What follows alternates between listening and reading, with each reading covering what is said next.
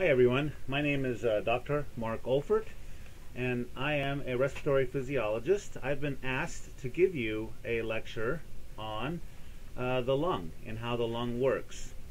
A little bit about myself before I begin. I was a respiratory therapist, in fact I still am, but I don't work in the hospital anymore.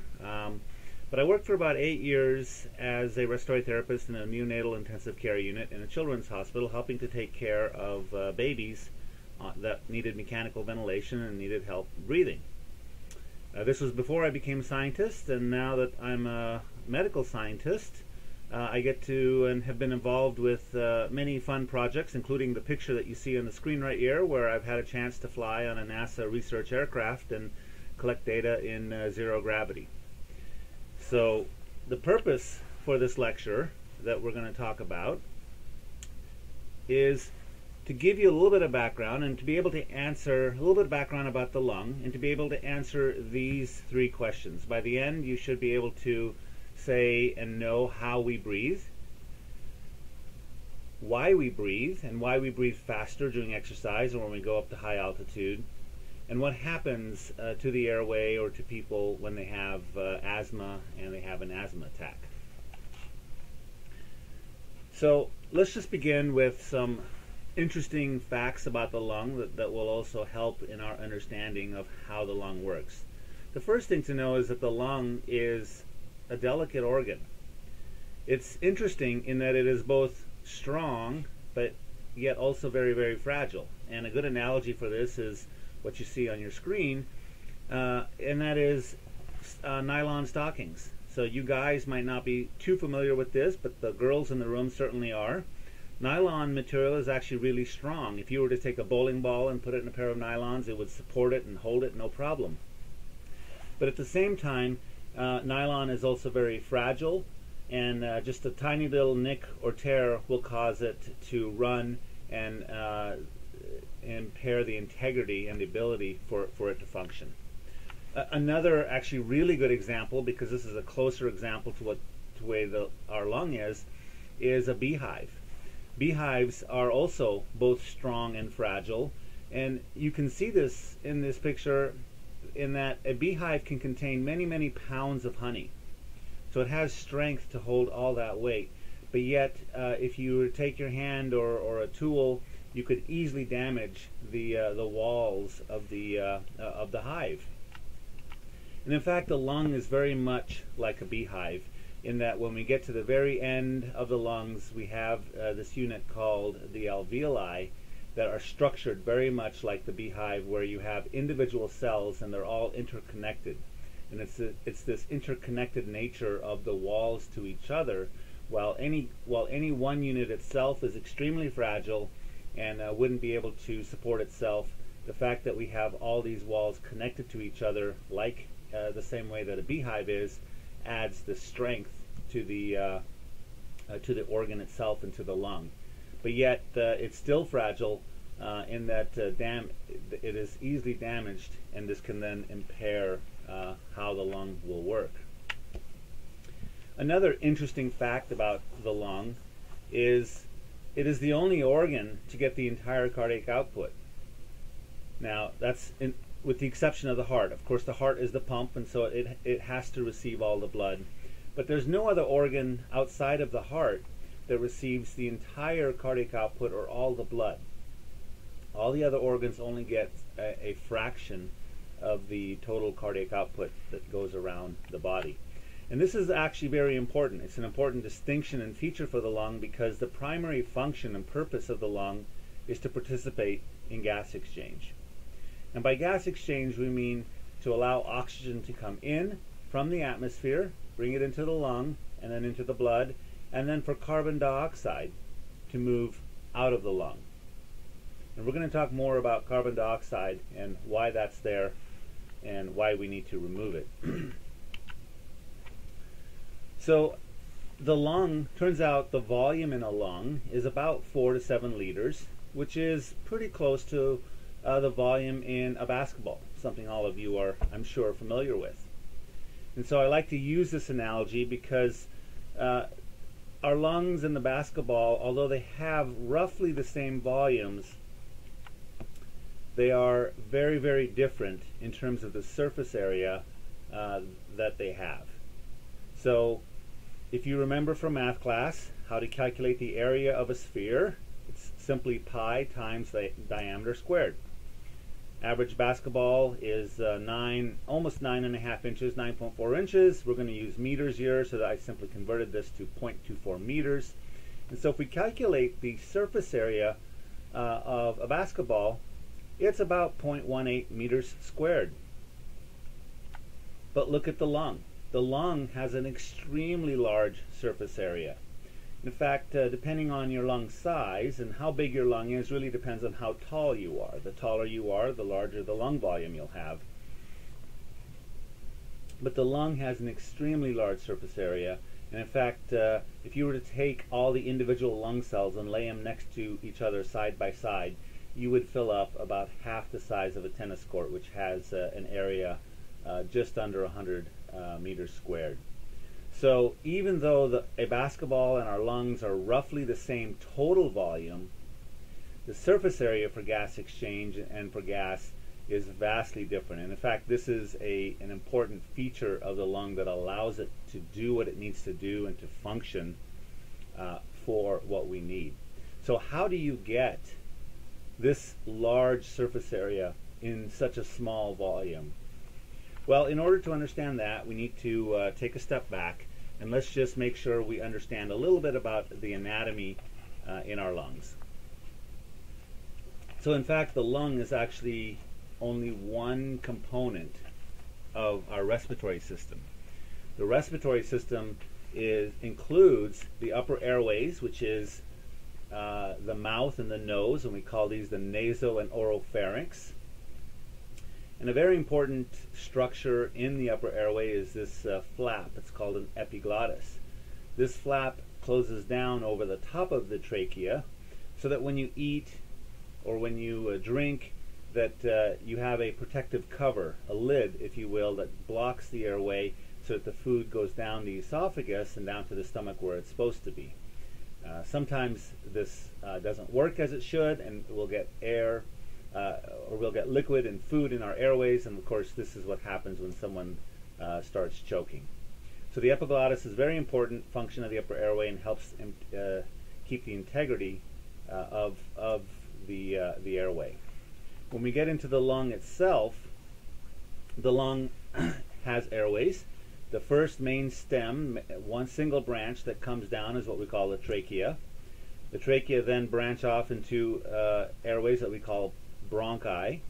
And then as you go further and further and deeper into the lung, they're called bronchioles, and eventually we get down to alveoli. We're going to talk more about alveoli in just a minute, but let me just finish with some of this basic anatomy.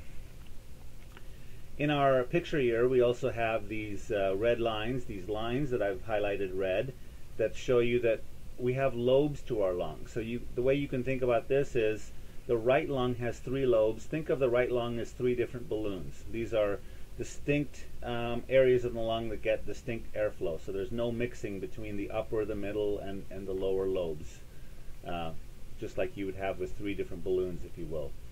Turns out the left side only has 2 lobes. And the reason for that is that the heart sits predominantly left shifted inside the chest. And so the middle lobe for the left lung doesn't get a chance to develop during growth and development because the heart sits here. While the heart's somewhat in the middle of the chest, most of it actually is left shifted to this side. And then the last thing about the lung that is important for you to know is that the lung is not fixed to the chest wall. In fact, it moves freely against the inside the chest, and this is what we call a pleural space. So you can see that if we zoom in on this wall portion right here, you can see the arrows are pointing to the pleural space. Here's the chest wall. These are ribs. These are muscles that are between the ribs, and then here's the lung itself. And so the lung is able to freely move when it inflates and when it deflates within the chest wall. And then the last and an important component of the respiratory system are the respiratory muscles. Now the main muscle of respiration is the diaphragm. In fact, the diaphragm is a dome-shaped muscle that sits on the bottom, on the underside of the lung. It separates the chest from the abdominal cavity. And this is the main muscle of respiration. But there are other muscles. In fact, I pointed out that there's muscles here between the ribs. These are called the intercostal muscles. So these will also help with respiration, but they're smaller muscles and they don't do near as much of the work as the diaphragm. The diaphragm does a lot of the work. And then there are other muscles on the outside of the chest and in the neck that can also help to move the chest and assist with respiration and breathing if it becomes really labored or hard. But it's not something that we normally use every day. And so I referred to the alveoli that are at the end of the lung. And the alveoli is where gas exchange takes place. And we ask the question, how do we get such a large surface area that's half the size of a tennis court? Well, the answer is we have about 600 million of these alveoli in an average lung. And the diameter of these alveoli, they're really small. They're about 0.2 millimeters, so they're different sizes for sure. But the average diameter is about 0.2 millimeters. So if we take the same formula that we use for the basketball and take the area of a sphere, we can take pi times, now I simply converted the 0.2 millimeters into meters so that we can talk about the same units. So 0.2 millimeters is 0.0002 meters squared times the 600 million of these alveoli that we have, and you can see that we can mathematically calculate this large surface area that we have in the lung. So that's how we can have such a large surface area, is these collection of all these small alveoli that line the entire periphery of and our entire lung. So if we ask the question now, how do we breathe? I need to give you just a little bit more information to explain that. So to understand how we breathe, you need to know that we have areas in the brainstem that we call respiratory centers. And where these respiratory centers are located is in an area called, this is a really cool name, the medulla oblongata. It's this red area of the brainstem. And within the medulla, there are neurons that are called the dorsal respiratory group and the ventral respiratory group.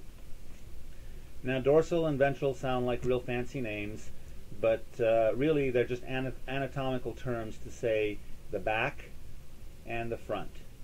And an easy way to remember dorsal is, if you guys may have heard of the dorsal fin on a shark or on a whale or a dolphin, right? So this is the fin that's on its back, the dorsal fin. So dorsal refers to the back side and ventral refers to the front side. So we have these neurons on the back side of the medulla and on the front side, and the ones in the DRG, the dorsal group, act like a pacemaker. So they are constantly creating an electrical signal, and this is what's responsible for our everyday automatic breathing. We don't have to think about taking our next breath, or when we're sleeping, we don't have to think about breathing, because our body automatically does that because of the neurons, these pacemaker neurons that are in the dorsal respiratory group, the DRG. And then the ventral respiratory group acts like an off switch. So think of the DRG as the on switch, constantly turning on the signal, and the ventral group acting to turn it off, and these ping pong back and forth between each other to send the signals to stimulate breathing. And I'll talk a little bit more about that in a few upcoming slides here. But I just want to point out, these are not the only respiratory centers. There are other centers in our body. In fact, there are other centers in the medulla, but then we also have responses in our brain. For example, you can decide that you want to hyperventilate and breathe faster. And when you do that, you can override the autonomic control and simply hyperventilate because you're choosing to. Well, this is coming from your cortex. This is higher brain level that overrides that so that you can either hold your breath if you want, or you can breathe faster. Temperature and pain will also cause changes in respiration and how you breathe. If any of you have jumped into a cold stream, lake, or river, what do you start doing? You start gasping, right? You start taking these deep breaths when you hit the cold water. And so there are other parts of the brain, and these are located in the hypothalamus. It's another part of the brain that will actually have an effect on your breathing. The pain centers will also stimulate or can stimulate a change in how you breathe. So there are other centers, but the ones for autonomic control are the DRG and VRG, and we're going to focus on this for the rest of the lecture, so we don't have to think about these other ones right now. So what happens from the respiratory centers in the medulla here? They get sent, the electrical signals that get created get sent down nerves. In fact, it's called a phrenic nerve that goes down to the diaphragm. And when the diaphragm gets the signal, the muscle contracts. And when it contracts, because it has this dome-shaped pattern in our chest, when it contracts, it flattens out. Well, when it flattens out, it also moves the chest wall outward a little bit. And what that does is it increases the volume in your chest. So it makes the volume bigger. By making the volume bigger, it lowers the pressure inside the lung, and so air comes moving in. And so this cartoon shows you as the diaphragm flattens, air moves in, and then when the diaphragm relaxes and goes back up to its normal position, air will get pushed out. So really this is very similar to what happens with a syringe, if you think about it. When you pull back on the syringe, you're making the volume bigger inside the syringe. And so as you make that volume bigger, the pressure inside gets lower, and so air comes in to equalize. And if you want to push that air out, you make the volume smaller simply by pushing on the back of the syringe. That raises the pressure inside the syringe so that the pressure pushes the air out. This is what's happening with our lung every time you breathe. And this is what we call negative pressure ventilation. So we typically breathe by creating this negative pressure in our lung, and that causes air to come flowing in. So this is how we breathe. But if we ask the question why we breathe, some of you probably already know the answer to that, and that is because we need oxygen, and where we need the oxygen is for every single cell in our body. We need it in the mitochondria. So why do we need it in the mitochondria? In fact, some of you have probably heard of the mitochondria in your biology class referred to as the powerhouse of the cell. Well, we need the mitochondria create ATP. This is the power that the body can actually use. This is what our muscles use. This is that we need for respiration. This is what the heart needs. This is every cell in the body needs ATP. This is what allows us to live. So, and mitochondria create ATP by using oxygen. And if you don't have oxygen, the mitochondria can't create this ATP. But it takes oxygen and the glucose that we get. Glucose is just a fancy term for the sugars, and the sugars come from the food that we eat. Okay, so that we break down the food when we eat it, we break down them into the sugars, and this combination of oxygen and sugars, the mitochondria takes that and it uses to create ATP. In the process of doing this, it creates what we call metabolic waste, or it creates a waste product. And those are water and carbon dioxide, or CO2. I don't know if you guys knew this, but did you know that our cells and organs are nearly 70 to 90% water? In fact, on average, we're about 75 to 80% water. And you can see that there's different organs that have different percentages. But the vast majority of the composition of our cells and our organs and our entire body is actually water. But we're not going to talk about water right now. That's just an interesting fact. In fact, how water is balanced and what controls water is dealt with a different organ system, the kidneys, and that's for a different lecture. But we do want to talk about carbon dioxide, because what happens with carbon dioxide actually is very important in terms of how we breathe, why we breathe, and physiologic function, how we function. So if I use a diagram that looks like this, you can see we have the lungs, we have the heart and circulation, and then we have every cell in the body, the connection to every cell in the body. And so you can see that the lungs and the heart play a critical role. The lungs bring in oxygen, the heart and blood vessels transport it around the body to our cells, where we can deliver the oxygen to the mitochondria. The mitochondria will then produce ATP, which the cell needs, and in the process of doing that, it'll also produce this water and the CO2. Well, since the CO2 is being produced in every cell, CO2 concentrations are high inside the cell, and they're much lower in the blood because there's not much CO2 out here in the air that we're breathing. And so CO2 is going to diffuse out of the cell and into the blood. It's going to be taken, transported via the veins to the lungs, and then offloaded into the lungs so we can exhale. So every time we breathe in, two things are happening. We're bringing in oxygen because we need it, and we're also getting rid of the CO2 out of our body. And that's actually really important, because if CO2 builds up in the body, it can have some negative consequences and negative effects. But CO2 is actually really important, because you might think, because we need oxygen, that this is actually how ventilation is controlled. In order to control ventilation, you need sensors that can detect its level and whether you need to increase or decrease. It turns out that we don't breathe based off of the amount of oxygen we have in our system, but rather the amount of CO2 that we have in our system. So CO2 is important because these respiratory centers, where the signal comes from for the diaphragm to contract, also contains these sensors, and we call these sensors chemoreceptors. And we have chemoreceptors, we have central chemoreceptors. These are the ones that are in the brainstem. And we actually have what we call peripheral chemoreceptors that are found in the blood vessels. So they're actually found in two spots. They're found in the aorta, which is the branch, the aortic arch, which it's the curved part of the large vessel. It comes right off of the heart and then starts to go through the body. And then we also have these sensors, these bodies in the carotid artery. And these are the arteries that are in the neck, and they supply the blood vessels up to the head.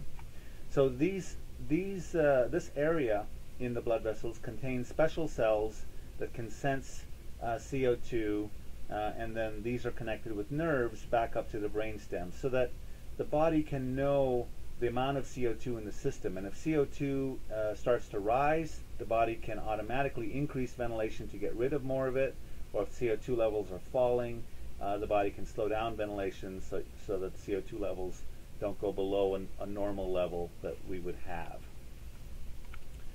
Now, even though the body does not use oxygen as its main stimulus to breathe, it doesn't mean that it can't detect oxygen. And in fact, we're going to talk about this when we talk about high altitude, and this becomes very important. But it's important to notice and realize here that the sensors for oxygen, the chemoreceptors for oxygen, are only in the peripheral chemoreceptors. They're not in the brainstem where these respiratory centers are. They're only in the arteries in these peripheral chemoreceptors. And it turns out we also have receptors for pH. So if blood pH becomes more acid or becomes more alkaline, then the body can also respond and alter ventilation appropriately. Normal blood pH is very neutral. It's around 7.4. If you remember from your general chemistry class, the range for pH is 0 to 14. So 7 is right in the middle, and 7.4 is a normal blood pH. So this is why we breathe. So if we ask now, why do we breathe faster with exercise? Well, the answer is, in order to exercise, we have to do muscle work. More muscle work means that we need a lot more ATP, and in order to generate more ATP, we need a lot more oxygen. So as the mitochondria start consuming and using a lot more oxygen, they will in turn start producing a lot more CO2. And from what we've just learned, you start producing more CO2, this will get transported through the blood vessel system, and you know that we have central and peripheral chemoreceptors that sense CO2. It's not oxygen here that's at play, right? It's just the CO2.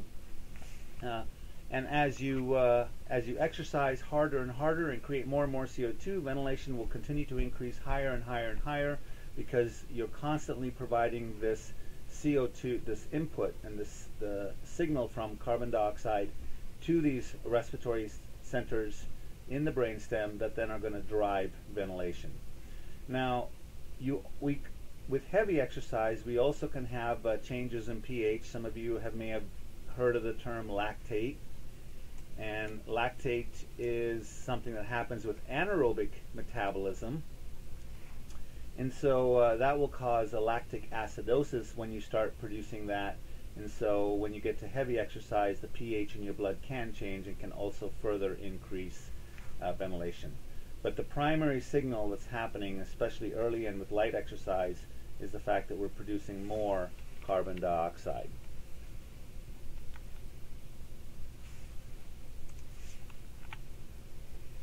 So what happens with high altitude? Well, as a scientist, I've also had the privilege of being involved in experiments around the world. This is one example where I was able to spend several weeks in the Andes Mountains in Peru, and I was part of a team of scientists that were studying the effects of gas exchange and exercise in these high altitude natives in South America. And so this is a picture of me at an altitude of 15,700 feet. And I know that because I actually have a watch that has a barometer on it, or an altimeter. And so I can tell what altitude I'm at. And you can see in the watch I'm at about 4,800 meters. We also have these nice little devices called pulse oximeters that we can just stick in our fingers, and it tells us our oxygen saturation.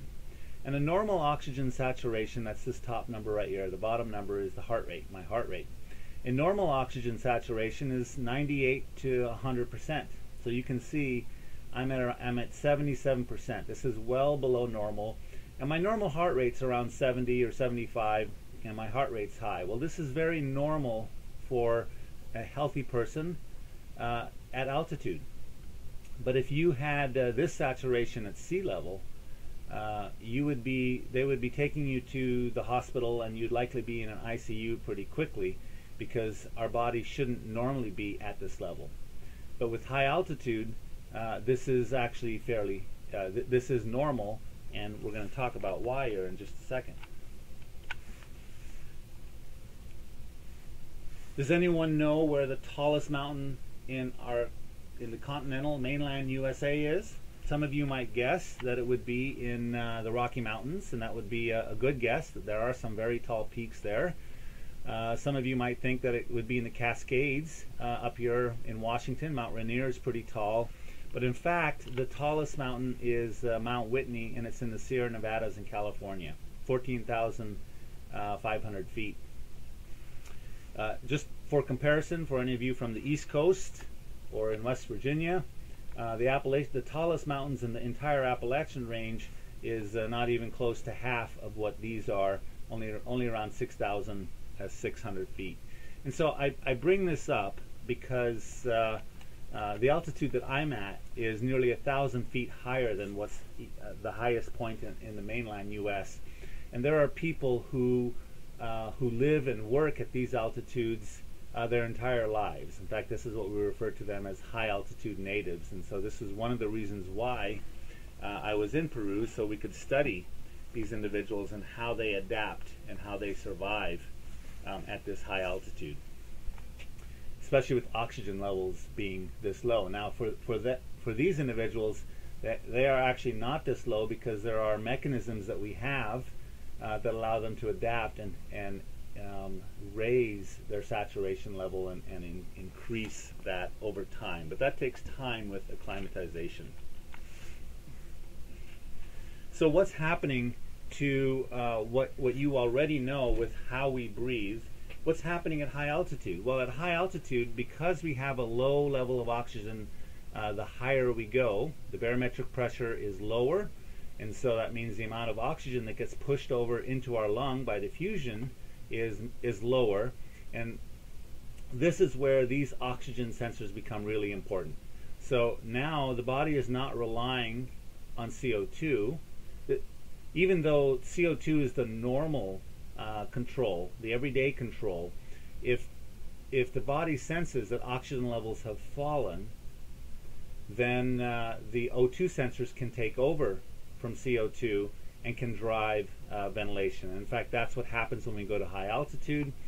These O2 sensors, and it's important to realize the O2 sensors are only in the peripheral chemoreceptors. They're not in the central, but the signals are sent from the peripheral chemoreceptors up to the brainstem, where the neurons that control the electrical signals to the diaphragm and set the rate of breathing can then increase the respiratory rate.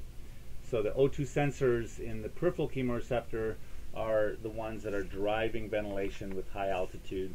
And as you breathe faster, your blood pH will also change, and this can also have an influence and affect your ventilation.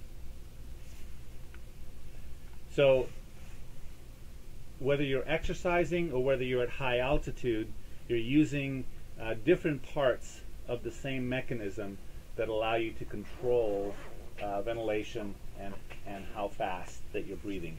But the net effect is still going to be the same, and that is with exercise or high altitude, you're going to breathe faster and you're going to breathe harder because you want to increase the amount of oxygen supply available to the mitochondria so it can use it to create the ATP it needs to meet the demands it's required. So the last question that we posed was, what happens with someone who has asthma and what happens to their airway, and why with asthma is it hard to breathe? So to understand that, let's just go back and look at the airways like we saw at the beginning of the lecture. But now let's also add in the histology. Let's look at some of the cells and some of the features that actually make up the airway as we go from the trachea all the way down to the alveoli. So the first thing to note is in these upper airways we have these blue areas. These are cartilage. And the cartilage around these large upper airways are very important because they help to splint and to keep the airways open. It makes them harder to, it makes them very strong, it basically adds like a, think of a steel band that would be going over a flexible tube, and it adds some structure and rigidity to make it stiff and very hard to collapse.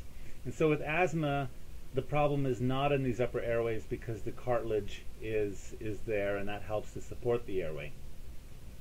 If you look at all these levels though, there's something in common, and that is that you see that there's smooth muscle. There's a lot of smooth muscle here, smooth muscle.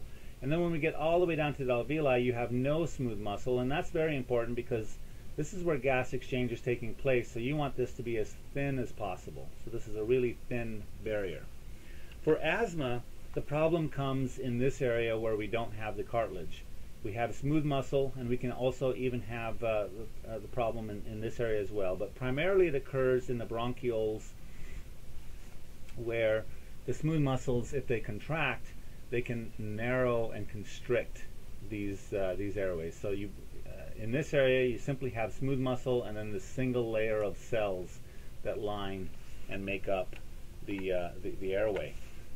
So if we look at a cross section of an airway, here's a normal airway with the smooth muscle that surround it going all the way down to the alveoli. So think this is a bronchiole.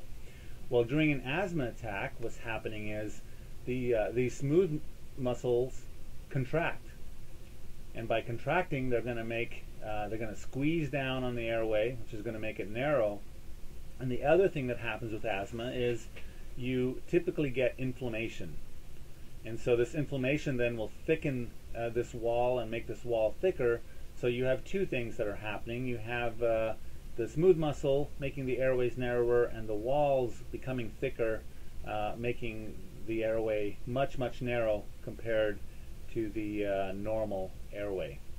And so it's extremely difficult to get air in, as well as you start to trap air. The little air that does go in, it's really hard for it to come out. And you also start making mucus, as you can see with this little area right here. And the mucus simply, excess mucus starts to accumulate, and that will also tend to make the airways narrower. And for someone who has frequent asthma attacks, even when they're not having an asthma attack, their airways tend to then not be completely normal. They tend to be abnormal. Because of this inflammation, you get a thickened wall, and so and this will cause the airways to be more reactive to even small events. But under resting conditions, they may not feel like they're having trouble, but if they try and start to exercise, or if they need to breathe faster, then they start to have more difficulty. So, and that's even when they're not having the actual asthma attack itself. So this is the main problem for someone who has asthma. And so the question that some people have is, well, then what causes asthma attack? Well, there are many things that can cause an asthma attack, and it's the body's reaction to, and these are the 10 most common reasons why people have asthma attacks, which often ends up being infections, airway infections, so cold or flu, dust, air pollution. Some people have a reaction to pollens from plants or trees. In some people, exercise. They don't normally have asthma, but when they start to exercise, they'll start to get, it'll be more and more difficult to breathe. Vaping and smoking. So you can see there's a long list here. Even stress and anxiety can stimulate asthma attack in some people. And so this is a very, it's a very stressful and life-threatening event when someone has an asthma attack, because the problem is they're not getting enough air and oxygen to their cells in their body. They're not getting enough oxygen to the brain, they're not getting enough oxygen to the heart, and if that happens, then people can quickly fall unconscious, and an asthma attack can be a life-threatening event. So it's not a funny situation. It creates panic when it happens. And about the closest that you might be able to sort of understand how that feels like is if you go to the cafeteria, grab a straw, plug your nose, and simply try and breathe through that straw for a little bit. That will give you a sensation on how difficult it is to breathe when your airway gets significantly narrowed. People who have asthma learn very quickly that the signs and symptoms, and they typically include coughing. They might start wheezing, and they can hear wheezing, and they'll know an asthma attack is coming on. Their breathing pattern might change, and they might notice a tightness in their chest. The good news is that the treatments we have for asthma are really effective and really good. The first thing that if people who have asthma learn very quickly is how to avoid the triggers, the things that stimulate the asthma attack. And this is the best thing that you can do, is try not to have it if you know what those triggers are. But even if you don't, and even if the asthma attack happens, we have very effective medications, inhalers, which they're small, they easily fit in your pocket. People can carry them around with them, and when they know they're going to have this, this medication helps to dilate and open up the airways and keep them from constricting. One last slide here, in case any of you guys out there do this, and more and more youth are trying e-cigarettes and trying vaping. It's really concerning, because the information that you're being told and the information that you're getting is that vaping is safer than cigarettes, or that it's completely safe. And there's a couple problems with that. One, it's simply not true. Two, a single Juul pod contains as much nicotine as an entire pack of cigarettes.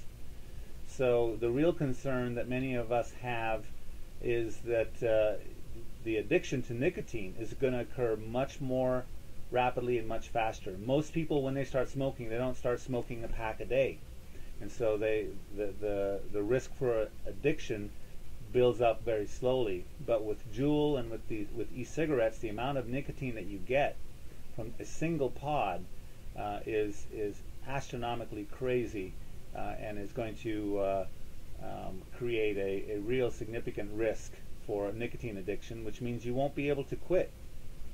And what we've learned since e-cigarettes are first introduced in 2004 is that people who vape, just like people who smoke, have a greater risk for lung infections. In fact, that's actually not different than smoking at all.